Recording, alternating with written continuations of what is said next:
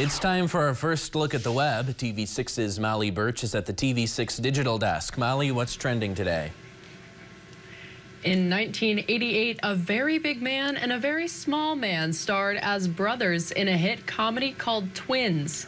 More than 35 years later, Danny Devito and Arnold Schwarzenegger are teaming up again for a new movie. Devito said in a recent interview the film is currently being written and they're looking forward to filming. The news comes after Devito and Schwarzenegger appeared together at the Oscars for a bit on both playing Batman villains. They followed up the success of Twins with another comedy, 1994's Junior.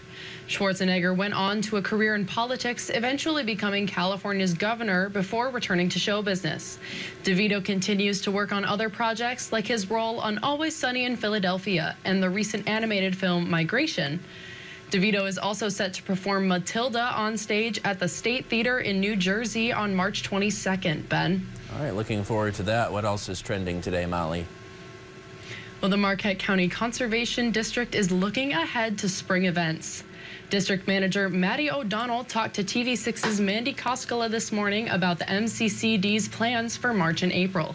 To celebrate Earth Day, the MCCD will have a trivia night at Iron Bay Restaurant and Drinkery in Marquette on April 24th.